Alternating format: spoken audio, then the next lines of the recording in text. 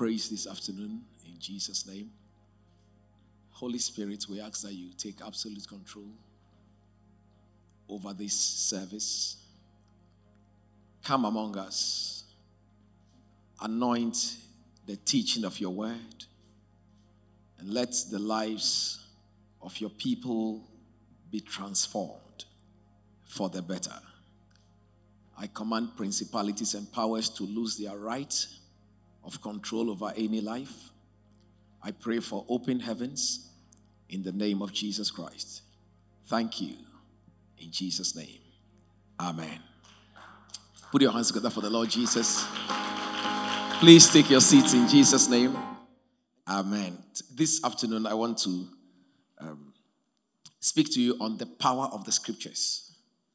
The power of the scriptures. Every Christian must dedicate themselves to memorizing scriptures.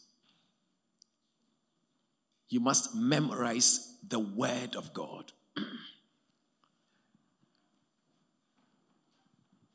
You have to grow as a Christian, and one of the ways to grow as a Christian is the word of God. The word of God is your food, is the food for your soul, is the food for the spirit.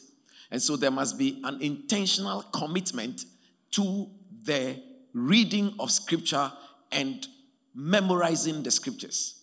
I want you to turn your Bibles with me to Joshua chapter 1 and the verse number 8.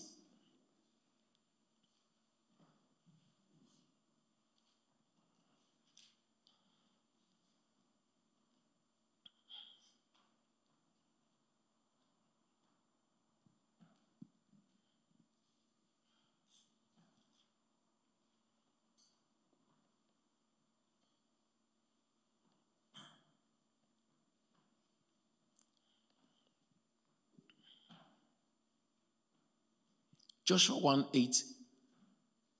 Now, I want you to bear in mind that it is God who was speaking here. And he spoke to Joshua and said, this book of the law, which is the word of God, shall not depart from your mouth. It should not, the word of God should not depart from your mouth. It means that if I meet you for the first time, after we speak for a few minutes, I should hear God's word on your lips. There are many Christians, you don't smell the word of God in their communications at all. Your daily language, word of God is not part of it. We can't see the Bible says or hear the Bible says in your statement at all. The Bible says the word of God, God speaking says, this book of the law should not depart from your mouth, but you shall meditate on it day and night. Day and night. And it says, so that you will observe to do all that is written there. And it says, this is how you will make your way prosperous and you will have good success. It is God's intention that we become successful as Christians. But your growth, your success as a Christian is linked to your ability to read the scriptures, commit it to memory, and not only be a parrot that speaks the scriptures, but that you will observe to do all that is written therein. Young people are faced with many challenges. What will secure you against the dangers out there is the word. Somebody shouts the word. It says, you shall observe to do all that is written in the word, and in that word, you will make your way prosperous and you will find good success. That means that there is a success that is not good and there is a success that is good. In the word, you have good success. That is the power of the scriptures.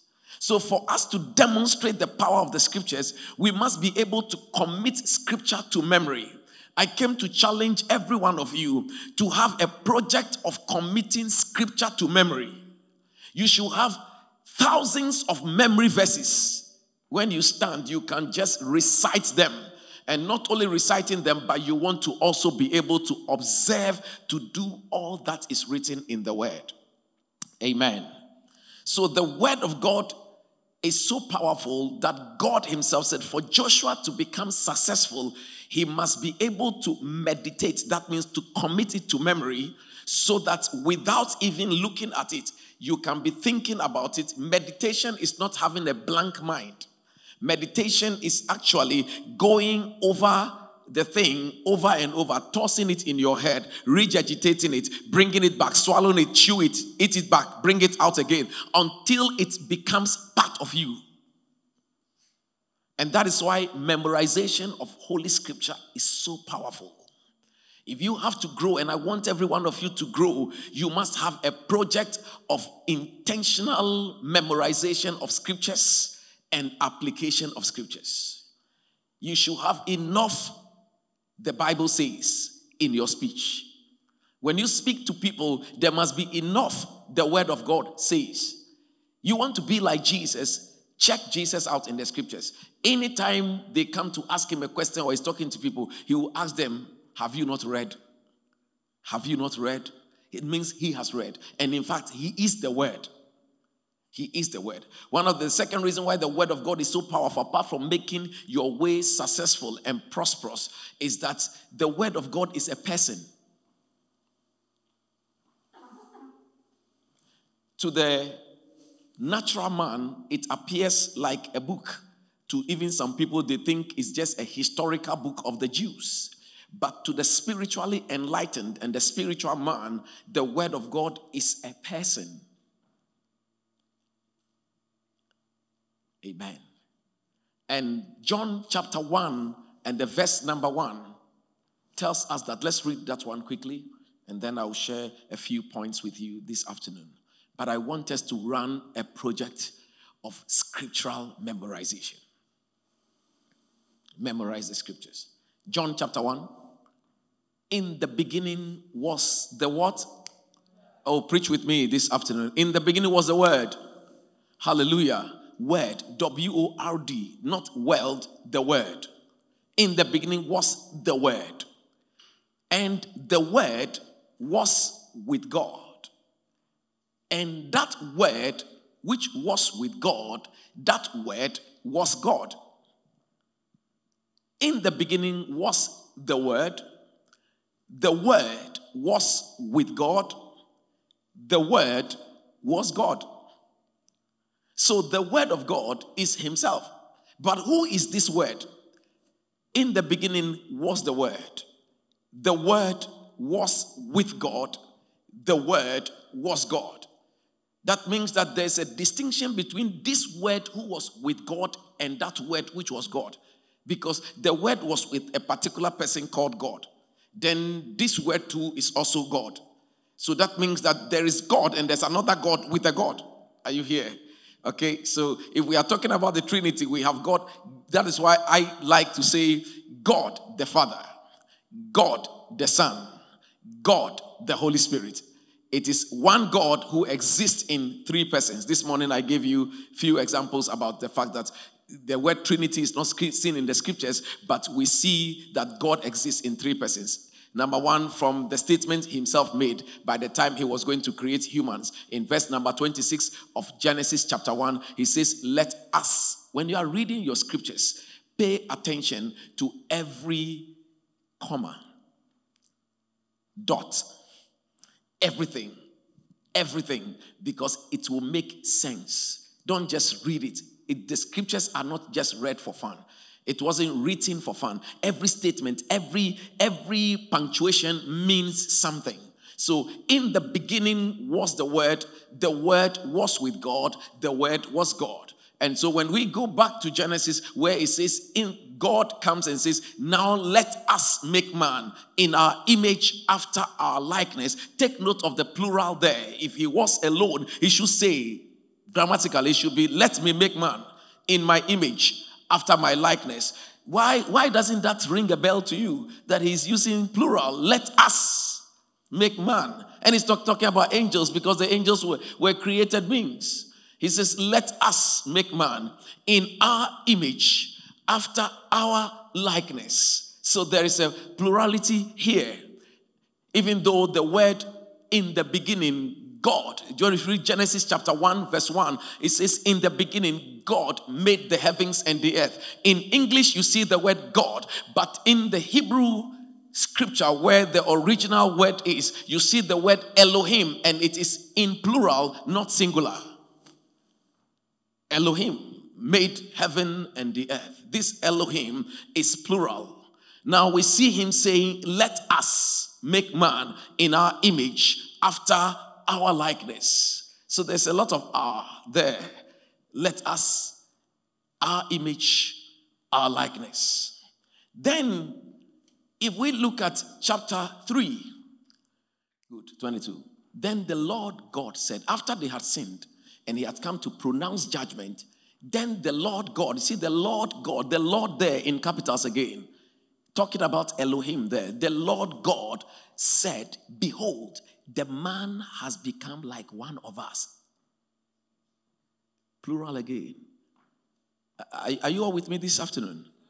The man has become like one of us. So we see that this God exists in more than one person. The man we created has become like one of us. And so throughout the scriptures, we see signs of that until we get to Matthew chapter 3. In the baptism of Jesus. Then Jesus came from Galilee to the Jordan to be baptized by John. And then read on 14. And John tried to prevent him, say, I need to be baptized by you and you are coming to me. Take it down, 15, 16. 16. When he had been baptized, Jesus came up immediately from the water. That means he had been inside the water. So we see baptism by immersion rather than sprinkling. There's enough water there. If it must be sprinkled, John the Baptist would have just fetched a cup of it and poured it on his head. But he was put inside the water. Jesus came up from the water. So when you are reading your scriptures to understand, pay attention to every and for, comma, whatever. Pay attention. They all is communication. And behold, the heavens were opened to him. Now we have the Son of God right in the water there. The heavens were opened. Next verse. And he saw the Spirit of God descending like a dove, alighting upon him. So now we have seen two members of the Godhead right there now. The Son physically is in the water. The Spirit of God is descending like a dove. And then another thing happens. Next one, quickly. And suddenly a voice came from heaven saying, this is my beloved Son. You are either a mother or father to call someone a son. So the Father spoke from heaven, this is my Son. The Son is in the water. The Holy Ghost was on his way down. So we see for the first time the manifestation of the triune God in one location. Are we happy? All right. So then when we know who the Son is, and now we go back to our John chapter 1. So that we will begin to understand when, you see, in the process of creation, in Genesis 1:1, we see that he says, and in the beginning, God created the heavens and the earth. The earth was without form and darkness was upon the face of the deep. And God, the Father, said, what he said, what was his word. This is important so that you understand John 1:1. He spoke his word. The word moved. And the Bible says the Spirit of God moved upon the face of the waters. And God said, even from that verse, you will see the Trinity there. God spoke his word. It was a person. And the word in communion with the Spirit led to an explosion of creation. Now, in the beginning was that word. And that word was with God because he spoke that word. And that word was also God. Verse 2. He was now suddenly, this word is being personified. It was not an it, but a he. In the beginning was a particular word.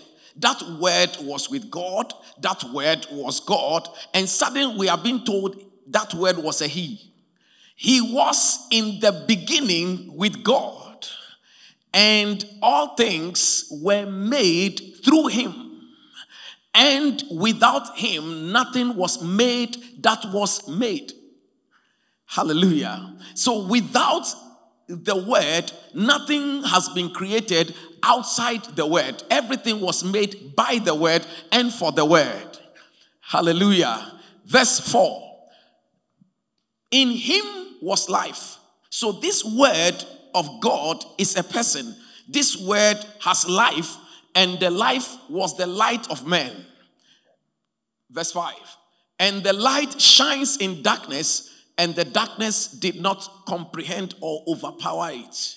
When the word is grown in you, darkness cannot overpower you. And the Bible says in the verse number 6, there was a man sent from God whose name was John. This man came to witness of the light, that all through him might believe. He was not the light, but he was sent to bear witness of the light. Amen. And then the Bible says, the true light that lights every man that comes into the world. Verse 10. He was in the world. This light was in the world. This word was in the world. And the world was made through him. And the world did not know him. Verse 11. He came to his own, and his own did not receive him. Verse 12. But as many as received him, to them he gave the right to become children of God. Hallelujah. Glory be to Jesus, who were born not of the will of the flesh, nor of the will of God, but of God. And verse 14, and we beheld his glory. Hallelujah. Because the Bible says, and the word, that word became flesh. So the word is a person. I was proving to you the word is a person. And the word became flesh and dwelt among us. And we beheld his glory as the only begotten of the Father, full of grace and truth. Amen. Full of grace and truth. I think the next line will say, for the law came through Moses, but truth and grace came through Jesus Christ. Amen. And so we can see from the word of God that the word was a person who became man and dwelt among us. And we beheld his glory as the only begotten of the Father. So when he started verse 1 by saying, in the beginning was the word was with God, the word was God. By the time we get to verse 14, we have now identified the word. He's a person. And so when you take in the word, you are taking Jesus in. You are taking life in. You are taking power in. You are taking God, the Son, in. You are going to be full of him. Hallelujah. Glory be to Jesus. Amen. And so it's very important that we begin to look at the word of God carefully, and then we learn to memorize the word, because that means that memorizing scripture is not just taking in some scripts, but you are taking in a spirit being. In John 6:63, it talks about his word. John 6:63, take us there quickly.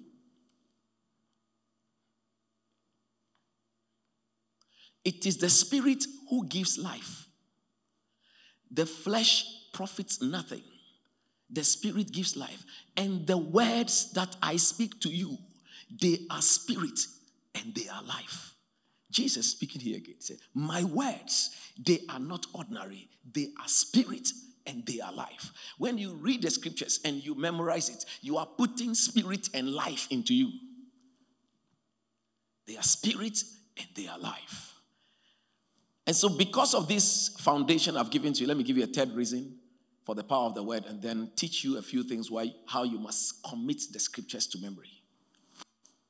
At least, at the end of your life, you should have at least 1,000 scriptures that you know it off head.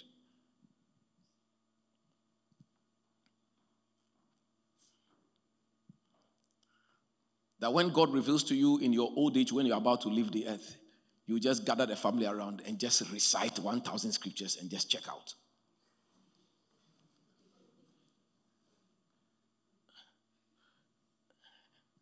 What a befitting farewell.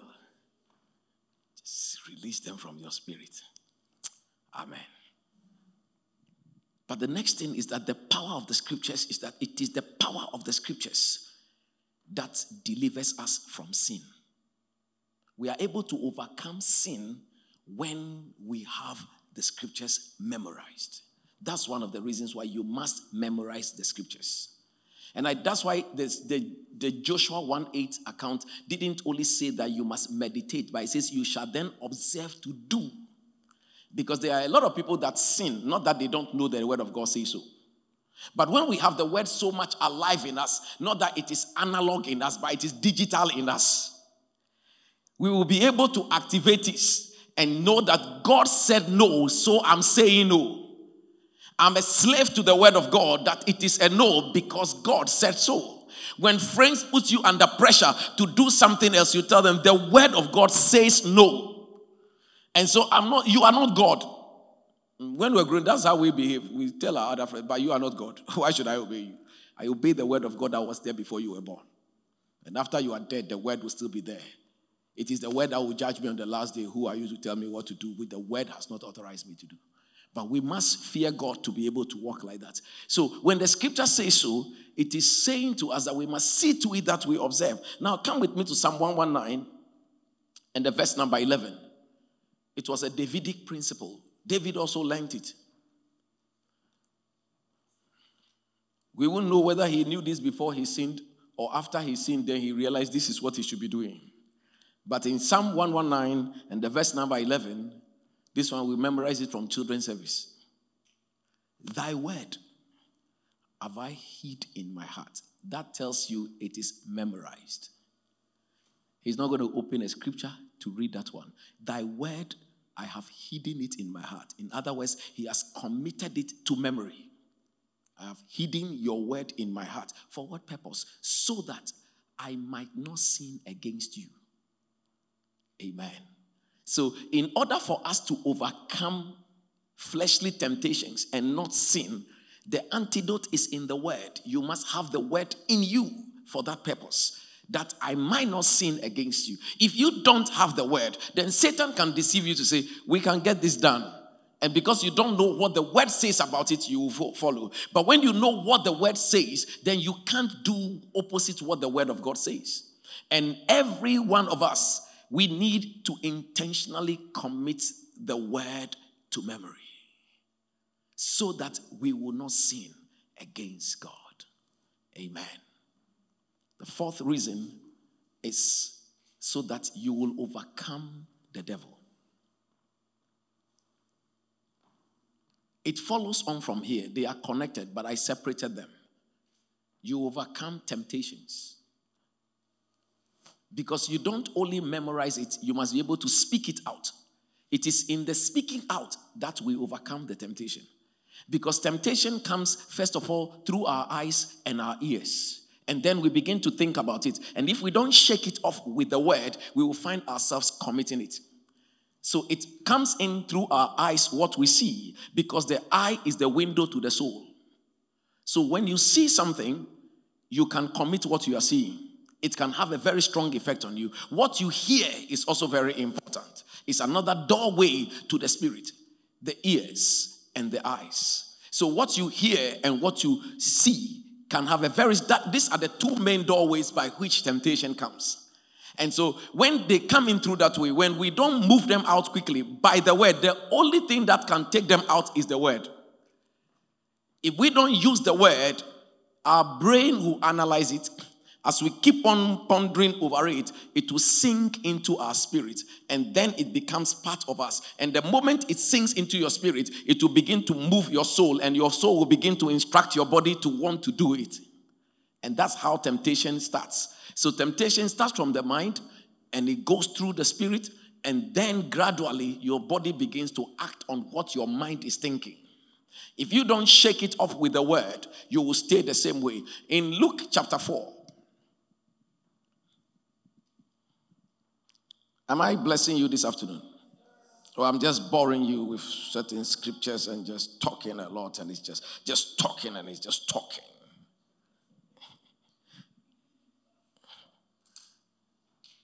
Look at Luke. Tell somebody, look at Luke. It sounds very poetic, isn't it? Look at Luke. Luke chapter 4. Verse 1. Then Jesus, being filled with the Holy Spirit, Being filled with the Holy Spirit will not exempt you from temptations. Jesus was full of the Holy Spirit and he was tempted. Fasting and praying might deliver you from temptation, but it does not exempt you from temptation. You will walk into it.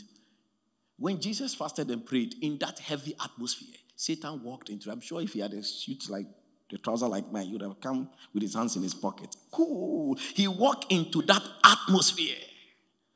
I mean, me, myself, if I pray for 3 days and 3 nights, the kind of atmosphere I can feel around me. And this is Jesus, God the Son. He had fasted and prayed for 40 days and 40 days. You can imagine the power that is in that atmosphere. And Satan was not moved. He walked into it and he tempted him there. That means that as for you, you are no match. He can just walk in with a temptation. That's why when we are fasting, you see the greatest temptation. You wonder what is happening. Yeah, there are people coming fornication when we are fasting. Yeah. It tells you that the thing is strong. Satan was not afraid of Jesus. He came to tempt him and then ask for you. Oh, man. You need to pray. You need to pray and stand firm. Being tempted for 40 days by the devil. You having 2 hours temptation, you are 40 days, non-stop. In those days, he ate nothing. And afterward, when the fasting was over, he was hungry. It's normal, isn't it? Yeah, it's normal. When I said we are fasting 6 a.m. to 6, some of you are not praying, you're just looking at the time. When is it going to be 6? As soon as it's 5 minutes to 6, you have started eating. You are eating as I'm finishing the last 5 minutes. Father, in the name of Jesus. Yes, in Jesus' name. 2 minutes to 2 minutes. It's now 6 o'clock. Glory be to Jesus. I finish hard.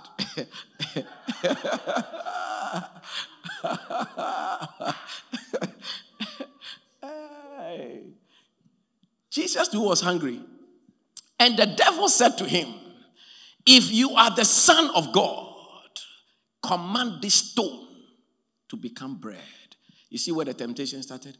The same level at which we are tempted, that is the same level Jesus was tempted, and the same method continues up to today. Satan will always tempt you in either all the 3 areas or one of the 3 consistently. You'll be tempted in your flesh. You'll be tempted in your soul. You'll be tempted in your spirit.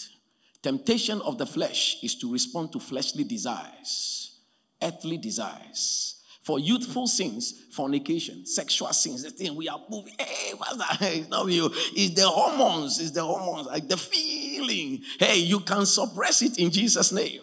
You can serve God better. So you'll be tempted in your flesh. You'll be tempted. Everybody will be tempted. You'll be tempted. When you start relationships, you'll be tempted. You'll be tempted to commit sexual sin. You'll be tempted because you love each other. You'll be tempted. The Bible says that, and so we'll be tempted with appetites of the flesh. Eve saw that it was good for food. And it was appealing to the eyes. So worldly things will appeal to us. We are in the world. We'll be tempted. But when the temptation shows up, so Jesus was tempted and the devil cooked it at the right time. He was really hungry. And that is the moment where he comes in to say, turn these stones into bread. After all, is it not that you are hungry? Hey, Deacon Kobe, the anointing that was poured on you on the day you were ordained, Charlie, we are fasting, but at 12 o'clock you can do mighty signs and wonders. Why don't you turn these stones into bread? It is not because Jesus cannot turn the stones into bread, but whose instruction am I obeying? Are you here? So when we are tempted, it's not that we can't do what they are throwing at us, but whose instruction am I obeying? When you have that at the back of your mind, you will overcome every temptation. As I said in the morning, Joseph could have slept with Potiphar's wife. But whose instruction was he going to obey in the end? Because everyone whose instruction we obey, we become slaves to the person. That's what the scripture says in Romans. To whom you become servants to. You become obedient to. That's one you become a servant to. So, in the end, when Joseph was finally honored, he was given a wife. He had children. So he wasn't impotent. But he knew when the right time is. But Satan would not tempt you with what is not appealing. He will tempt you at the right time. And so the temptation of the flesh showed up here. Turn these stones into bread. Jesus has enough power to just within a second turn those stones into bread. But he is not going to do it. He exercised self-control, because if I did it, I have obeyed Satan's instruction rather than my father's. So there was a temptation of the flesh. The second temptation. So Jesus then says to him, but Jesus answered him, it is written. That's why I told you the word of God is used to overcome temptations and to overcome the devil. He used the word, it is written. Where is it written? If you don't know, at this point in time, there's no Bible to open. Memorize scriptures. Hallelujah. It is written, man shall not live by bread alone, but by every word of God. Every word of God. Deuteronomy 6:8. Every word of God. Every word of God. Man shall not live by bread alone, but by every word of God. Then the Bible says, Satan then moves it on from the temptation of the flesh to the temptation of the soul. Then the devil, taking him up a high mountain, showed him all the kingdoms of the world in a moment of time.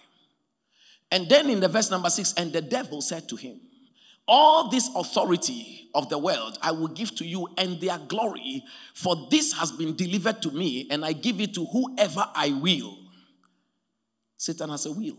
I give it to whoever I will. Anyone who worship me, I will give all this glory. And Jesus didn't say you are lying, because the day Adam and Eve sinned, they handed over the lease of the earth to the devil.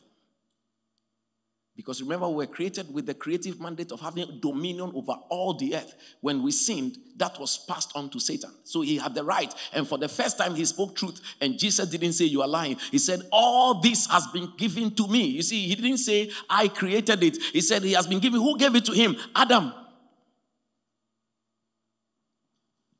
We hand over our rights when we sin. Your vision is lost when we sin. When Samson sinned, his eyes were taken out. Your eyes represent your vision in life. It was taken out. So the Bible says, the devil said, all this I will give to you, for this has been delivered to me, and I give it to whoever I will. Look at Jesus' response again. Therefore, if you will worship before me, all will be yours. This was a temptation of the spirit. Earlier on I said so. It's a temptation of the spirit. We are tempted in the spirit because in the spirit we are supposed to only worship God. For the Father seeketh such to worship him. All that worship him must worship him in spirit and in truth. Any other person demanding your allegiance for worship is wrong. No man should be worshipped and no God should be worshipped. We can respect pastors and honor them, but we are not supposed to worship them. We are not supposed to treat them like gods. You are trying to take the place of God. Only he occupies that position. I was told about a pastor. Somebody, one of his leaders was in the service, and he's going to use the gents just before the pastor preaches. The pastor was coming and said, where are you going? So I'm going to use the gents. He said, you can't use the gents. I am about to preach. Sit down. Hey, Charlie, when did you become God like this? If God doesn't want us to use the gents when we are about to hear his word, why would he create the mechanism for that to happen at any time? But you see, when man becomes very arrogant, that's why God told David not to count the people. When you see the crowd, they just did, now you have become God. People can't do anything. People must stand until you sit. What kind of hero worship is that? Even the one who died on the cross is not treated that way. You, which cross have you died on? So the temptation of worshiping any other thing apart from God was what Satan was leading Jesus onto. He wanted the worship himself. Any other person we worship, any other thing we worship that is not God is indirectly worshiping Satan. So Satan tried to move him there, but Jesus also knew his position. Again, the word. He had no Bible to open to. But when we commit the scriptures to memory, the Holy Ghost has a way of energizing the scriptures and activating them at any point in time when we are tempted. You didn't know what it's doing, but if you are reading the scriptures every day, you are storing up a lot of account of the word of God in your spirit man. And at the right time, the Holy Ghost will inspire one of them to deal with a particular temptation. So when that happened here, the Bible says, and Jesus answered. You must answer when temptation comes. Don't be quiet. Answer. If you become quiet, you'll be quiet. Jesus answered and said to him, get behind me, Satan. For it is written, you shall worship the Lord your God, and him only shall you worship. Amen. Or shall you serve? Him only. So he knew. Again, Jesus quoted from Deuteronomy 8. Jesus quoted from there. It's so clear in the scriptures. Jesus was making reference from his memory and was overcoming temptation and overcoming Satan from there. You don't just say, get thee behind me. You must have a scripture to knock him off. He only responds to the word of God. He doesn't understand gentle language. He understands the violence of the word. When you take in the word and it comes into you and it is released from your lips, it is very powerful. The word changes from being a text. It undergoes a spiritual change as you put it in. And when you release it, your tongue becomes the launching pad for the missile of the word of God. It hits targets and the devil will have to flee for cover. Jesus said, get thee behind me, for it is written.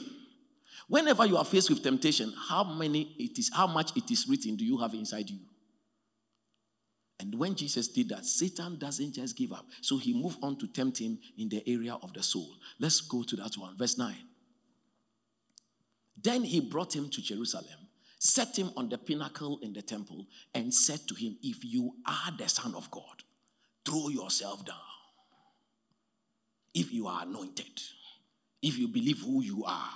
He's telling him to do something spectacular to show our pride. Our emotions, the soul is the seat of our emotions and pride. When we are tempted in our soul, we want to show off. We want to do something for people to see. Put something on display. If you are the Son of God. And Satan kept using these words because he's a created being. He doesn't know all things. He could just guess and check out and say, I think you might be that one. That's why I came to tempt you, because this 40 days and 40 nights of intercession over there, I have lived here for a very long time before any human being came on this earth. And I know that I have seen the intercessions of Abraham and that of Isaac and Jacob. I have seen the intercessions of Elijah and Elisha. I have seen that of Isaiah, Jeremiah, Habakkuk, Zephaniah, all of them. The kind of prayer going on there for the past 40 days and 40 nights. All the demons and principalities I sent, they all returned back to headquarters and said, Master, this one is beyond anything. You yourself go and check it out. And I came to check out, and I suspect that you might be that one that he talked about in Genesis chapter 3, that the seed of the woman shall bruise the head of the serpent. I'm not sure which location, but in case you are that Son of God, show it. And Jesus was wise. I'm going to show you. It's not yet time for you to recognize who I am. If you can't tell who I am, well, I don't mind. I don't take instructions for you. He said, for then Satan led him, and Satan also quoted the scripture.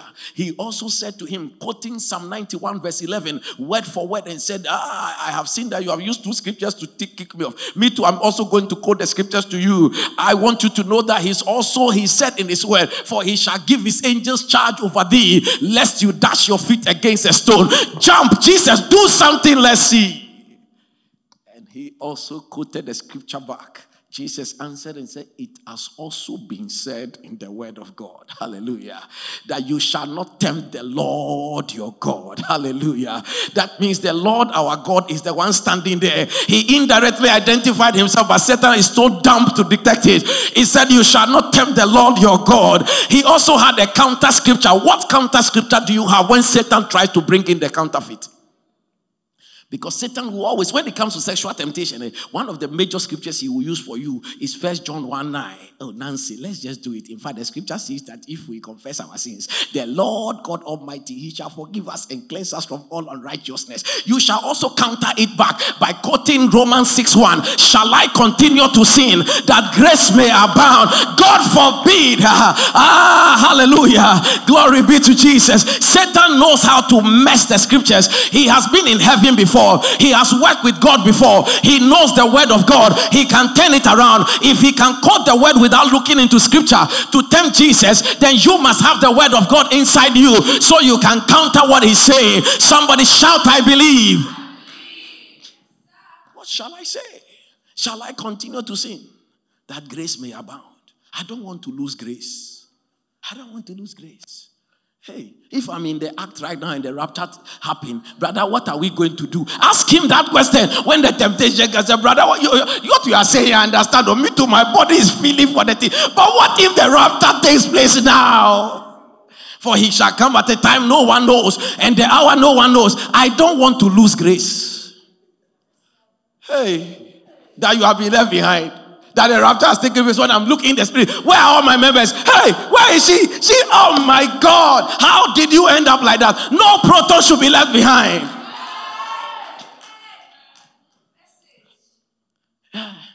Because when they crown him Lord of Lords and King of Kings, we want to come in a Jama style. All protons, we will gather in heaven and say, Lord, wait for us. We are coming. We are coming. He said, Michael and the rest are all ready for worship. And so we are coming to protonize heaven. We are coming with some heavy weapon. We are coming with some praises. We are coming with some worship, Lord. We have washed our robes in the blood of the Lamb. We are the sons of God. We are the daughters of God. We have washed our robes in the blood of the Lamb. Hallelujah. Wow. We have got the word. So memorize the scriptures so you can counter Satan's counterfeit. In Jesus' name. Now, you see, God's word is the standard for the youth who want to please their king. God's word. And that is why you must read the scriptures and memorize the scriptures. My position has always been, if Satan knows the word of God, off head, without reading Bible, how can I defeat him if I don't know the word off head? It will be a very one-sided match. You know, those who invent computer viruses are computer scientists. Isn't it? Nobody who doesn't know computers can actually create the virus to try to mess up your system. If somebody manufactures a poison, the person must be a scientist to know the effect of the poison in your body to design that.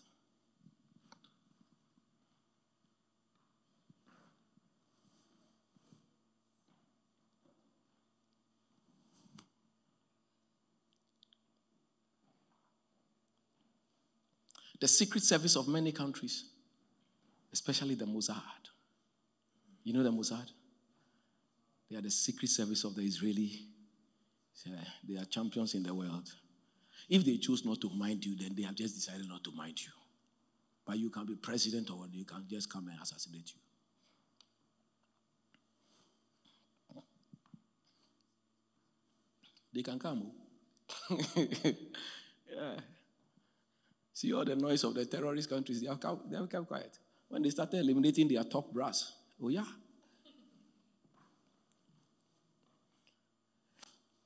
Yeah, diplomacy have to set in.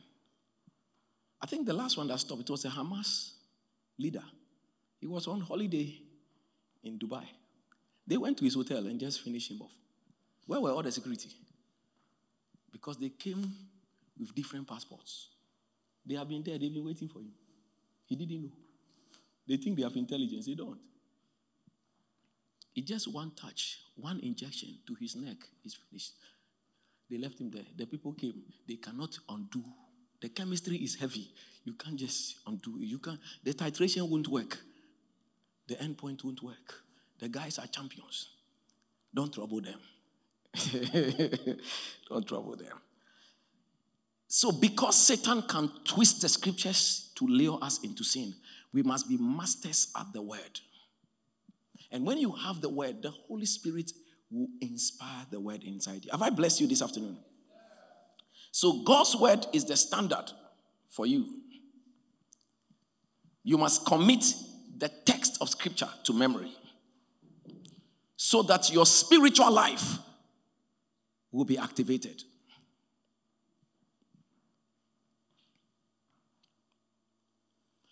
The next thing that happens when we commit the scriptures to memory is that you build a wall of scriptures around you, and you will see that the world cannot break it down. You build a wall of scriptures around you. The advantage of memorizing scripture is that you build a wall of scriptures around you, and the world will not be able to break it down. May you imagine that you have a wall of scriptures around you. What is the world going to put through to go through this defense? What offer are they going to offer, which the word of God is not going to counter? What fear is it going to put into you when the word of God has said that God has not given me a spirit of fear? You fear, you yourself, you are afraid of me. See, many of us, we have become afraid because we don't know who we are. But it is the word of God that will tell you who you are. That's why some scriptures, you have to memorize them aloud. Please, this thing is warfare, so don't be diplomatic with it. When the devil is harassing you every day with thoughts of fear, don't just wake up and say, "He that dwelleth in the secret place of the Most High shall abide under the shadow of the Almighty. I will say of the Lord, He is my strength, my God and my rock. In Him will I trust. For surely He shall deliver me from the noise of pestilence, from the destruction that lies at noonday. He said 1,000 shall fall by my side, and 10,000 by my right hand." Okay. Oh, yes, okay. Look, when you are dealing with the devil, you can't just be quoting scripture mobo like that. Pitiful scriptures. The thing is warfare. Let people say you are mad, but you know what you are dealing with. You lift your voice and say, "Satan, this is your final warning in this house. You shall not threaten my life, because I am created in the image of God, after the likeness of God. You have been defeated on the cross 2,000 years ago. If you try to remind me of my past, I will remind you of your future. It is going to be in hellfire and the lake of fire. You can't threaten me, for God has not given me the spirit of fear, but of love and of power and of a sound mind. I am not going to be intimidated by you. You are a defeated bulldog. You are a toothless bulldog. Get out of my house in the name of Jesus." And you walk around and chest out and say, "What has the day got to bring? I'm ready for anything." I don't be chickening out and be sleeping and crying. For weeping will endure for a night, but your joy is coming in the morning. This is what the word of God says. That's why you must memorize the scriptures. You build a wall of scripture around you that the world will not be able to tear it down. Any temptation Satan throws, it won't be able to tear it down, because you have enough to fire back. When people try to mock at you and tell, "Look at your body. Look at this body that you have." You tell them, "Well, have you created anything before? Before you come and talk about my body, try to create one strand of your hair and let's come and talk. Until then, get out of here and let me live my life." Don't let anybody bully you. You use the word of God to say, "I am fearfully and wonderfully made." The reason why you are trying to bully me is because you are afraid of me. I am fearfully and wonderfully made. This is the fearful side you are seeing. And in case you are blind, there is a wonderful side too you are not seeing. You are not qualified to be my friend. Just vamoose. Hallelujah. You use the word of God to defend yourself. You build a wall of scripture around you. In the name of Jesus. Amen. So that you commit the scriptures to your memory, and then you throw it right back upon Satan when he comes in with his temptations. It is written. It is written. When Jesus said the final one, the Bible says, and Satan departed. He went away for a season. That means he'll go away, but he'll try and come again. He doesn't give up. But at least he overcame. You see that he didn't call lightnings and thunder on the devil. He used his word. Let's follow the master's example. But what I'm trying to draw your mind to was that at that point of temptation, both Satan and Jesus did not have Bible with them. It's in memory. Even Satan quoted word for word from memory. We can't afford to be living below standard Christian lives. If Jesus memorized the scriptures, you must memorize the scriptures. And we can memorize scriptures. We can memorize scriptures. Some of you have memory, a lot of nonsense. You have been remembering all the worldly songs. You have them in memory. You memorize the Buga song. You have it in memory. You know at which point you go down, which point you come up. But you can't memorize anything in the book of Ruth. Since you memorize Psalm 23, that's it. You have even forgotten verse 4. The Lord is my shepherd too, you don't know. Heavenly Father, in the name of Jesus too, you don't know how to say that one. The Lord's Prayer too, that you should at least memorize to that one too. When we get somewhere in the middle, you don't know whether lead me not into temptation comes in before. Some people pray the Lord's Prayer and they mix it with the Lord is my shepherd.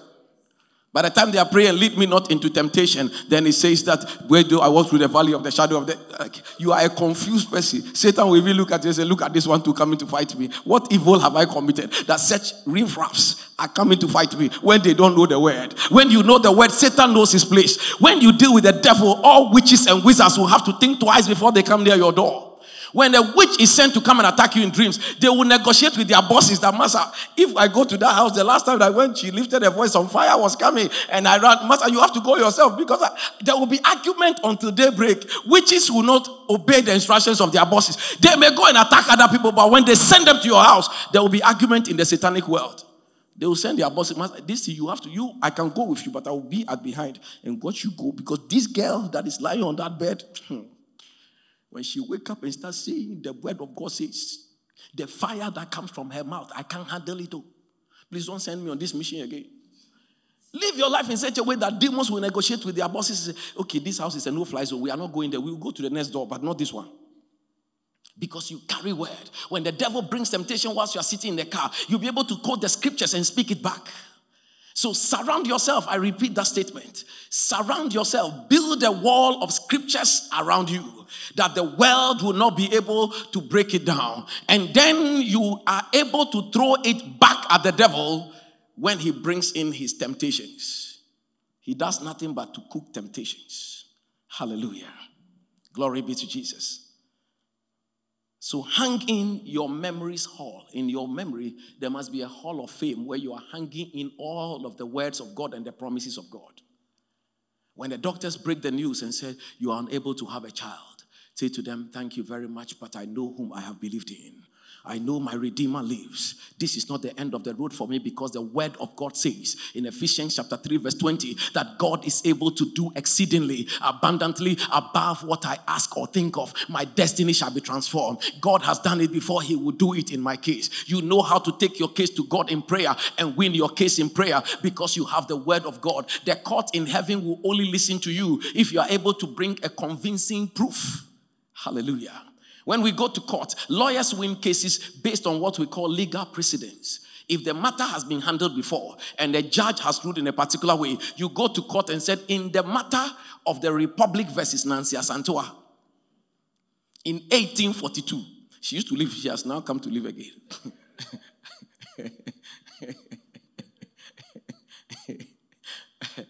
The judge ruled this way, and therefore, upon that, I submit to you, my Lord, it must go the same way. This is the way it has been ruled. And they base on that and they rule. In the same way, when you go to heaven, you go to God in prayer. You use the word of God in prayer. And you take it up to God and say, Father, according to the scriptures, there have been a legal precedence. In the case of Sarah, Mrs. Sarah Abraham, and the rest of the universe concerning her barrenness, you ruled in a particular way, and at 90 years when she has stopped ovulating, you still cause her to have a child. The doctors have just told me this. I am only 30 years old. I'm not even 90, but because of the previous case, I come and based on the integrity of your word, rule again on my behalf. I know the case of Hannah versus the Republic, the case of the great woman of Samaria, and that one, the case of Elizabeth, John the Baptist's mother. You bring all these cases before God and say, Father, this is how you ruled in those cases. Mine cannot be different from this one. Rule in my case, O Lord. And it shall be so. The word. Tell somebody the word. Lift up your right hand and say, Lord, anoint me with your word. In the name of Jesus. Amen. So commit your life to that. Decide to run a project of keeping the scriptures in Jesus' name. Sometimes keep a pocket Bible with you as you work and improve your opportunity to commit memory. to commit it to memory, its precious promises. So these days, we have got a lot of things on our phones. But sometimes when you are working, you are not allowed to have a phone with you, but you're allowed to have a notebook, a small book. That could be a small Bible. There are small Bibles around. You can keep that one so that any little chance you get a chance to just memorize even one verse a day. You start off from that point. Then gradually you start memorizing whole chapters. It's possible.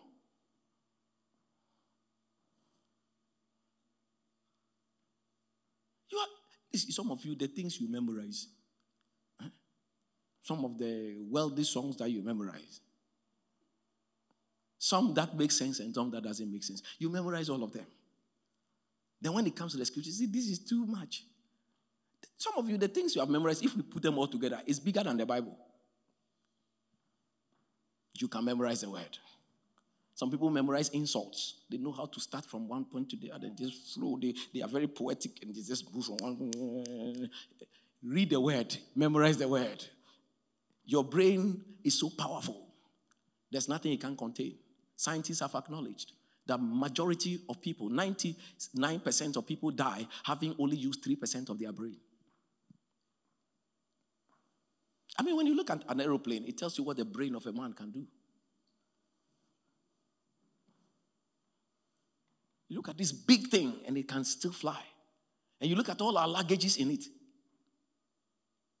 Because they are big planes. Some of them can take 400 passengers. And with all of this, if you are flying a business class, you're entitled to 32 kilos, one bag. And you look at all the number of people in business class having two bags. And sometimes they check one free for you too as concession because of whoever you are. And then with that, you're entitled to about 2 or 3 hand luggage. If you're flying business class, you're carrying this with you. And you carry, can you imagine about 400 of you like that? With all this weight on the plane, plus the plane's own weight, it doesn't matter. It will take off smoothly and fly from Ghana and come and land in the United Kingdom. And the mind of a human being did this one. You see the power that God gave you. We have underrated it and limited it. But this afternoon, the only point is I want you to memorize scriptures. Dump all those Kanye West and all those mad people. Instead, just memorize scriptures. Read scriptures. Memorize enough scriptures. In Jesus' name. Let me end here because of the time. Let me end.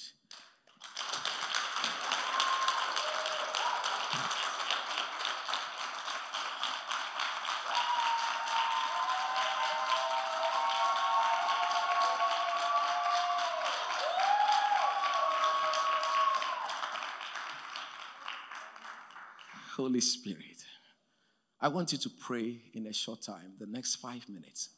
I want you to tell God, Lord, help me to memorize the scriptures. I've seen the power of your word. I've seen that throughout the scriptures. Your word also, Colossians 3:16, it says, let the word of God dwell richly in you, richly, not poorly. You must let it, that means it's intentional. Let it dwell richly. Memorize, memorization. It shouldn't be difficult to memorize scriptures. But it is the grace of God. Some of us will memorize whole textbooks. Whole textbooks. There was a textbook when we were in secondary school. It was called Modern Biology. I can reproduce that book. So we memorize from preface. We want to be very, mischievous. We gather as friends and say, let's start Modern Bo 1. We call it Modern Biology. We start off from even where the copyright statements are and all those things, preface, all that, then we start chapter 1. Life forms. And then you start memorizing, you memorize chapter 2, chapter 3. If we can memorize set books, in medical school, you have to memorize, you memorize all kinds, you memorize angles at which worms lay eggs. You memorize all these things. We can memorize the word of God. 66 chapters. 66 books, sorry. We can memorize it. And you start from a point. Amen. And before you realize, you have a whole database of scripture, a whole bank of scriptures. And when you have a lot of that, you become very powerful. That's how you gain power. I don't know, am I preaching a second service? Okay, let's rise. Please rise and pray in the name of Jesus. I want you to pray. Commit yourself before God. Say, Father, I've heard your word. I pray, help me. I'm helpless when it comes to this. I don't know. Anytime I try to read the Bible, I start falling asleep. It's a trap of the devil. This afternoon is a challenge. You want to tell us, I want to be that Christian. I want to be that young Christian who has memorized the scriptures.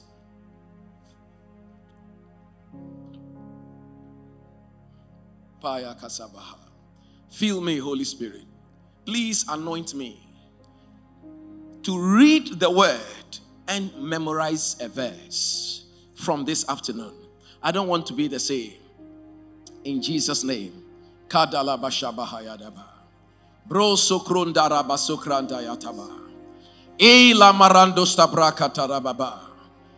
you, Holy Spirit. Thank you. Thank you. Thank you. Thank you. Thank you. The word of God is active and powerful, sharper than any two-edged sword. It penetrates and divides asunder soul and spirit, and of joints and marrows. It's a discerner of the thoughts and intents of every heart. Hebrews 4:12.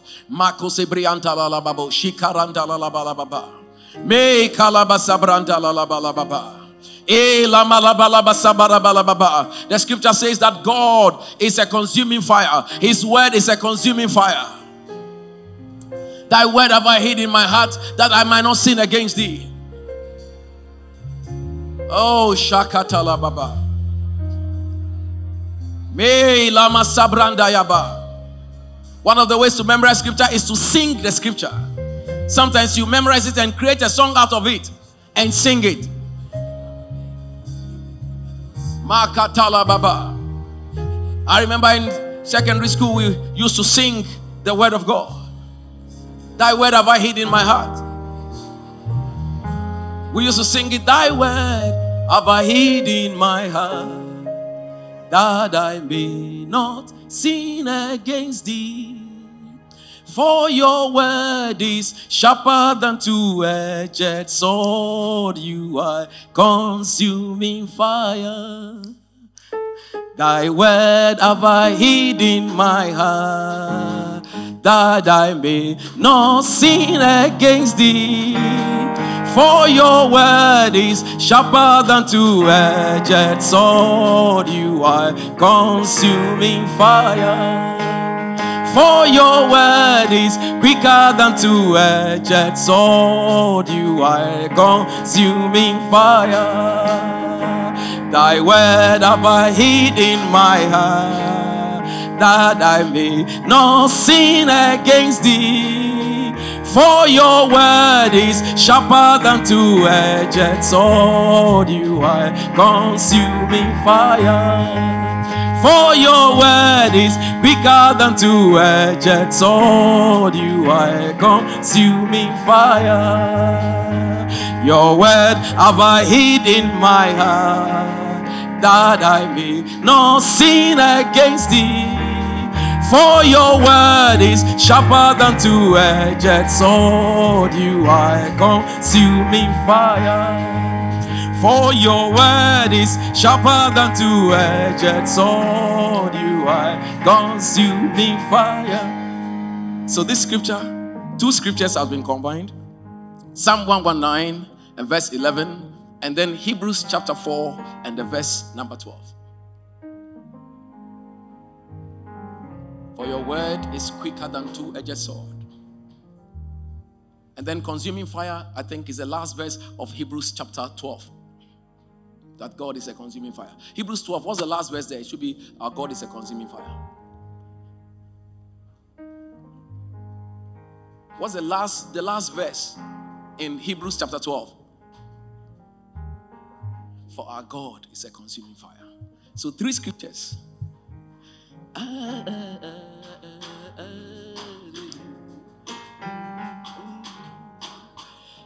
It's quicker than two-edged sword. You are consuming fire. Your word have I hid in my heart, that I may not sin against thee. For your word is sharper than two-edged sword. You are consuming fire. Lift your voice and pray. Oh, Sibarabala Babayantere Balababea. Oh, la la bala bala bali andala bala babe. Yendala masora babaya bele bele bele bebe. Yandolo mosibori andala bala babe. Mandere bala basora baba baba baba. Holy Spirit, overshadow these ones, Lord. Let the fire of your presence transform them to be able to read the scriptures. Give them the appetite to read scriptures. Create a strong desire in them to read the scriptures. From this afternoon, they will not feel the scriptures being boring anymore. I command that voice of the devil that shuts them off from scriptures out of their lives. And Lord, let them be able to commit the scripture to memory. Let them be able to observe and do all that is written in the word. In the name of the Lord Jesus. And let them be able to be beneficiaries of the blessings of the word of God. In Jesus' mighty name. Somebody shout amen. Let's receive the benediction. The Lord bless you all and keep you. The Lord make his face shine upon you and be gracious unto you. The Lord lift his great countenance on you and give you peace. I pray that every young person in our church who has visited us as well, everyone connected to this place, they will not die before their time. They will not die prematurely. They will not die suddenly. They will not die as failures. In the name of Jesus, by your great grace shall be upon them. You anoint them to be mighty men and women of God. In the name of Jesus, they will prevail and excel. This week, let all things work together for their good. In Jesus' name, shout amen. I say shout amen. Look at somebody and tell the person, commit the scriptures to memory, because they are very powerful. The grace of our Lord Jesus Christ, the love of God, and the fellowship of the Holy Spirit be with you this afternoon and forevermore. You alone, you are blessed with irrevocable blessings to increase and to influence. God bless you. Bye-bye. Amen, amen, amen, amen. Amen, amen, amen, amen. It is so. It is so. Amen, amen, amen, amen.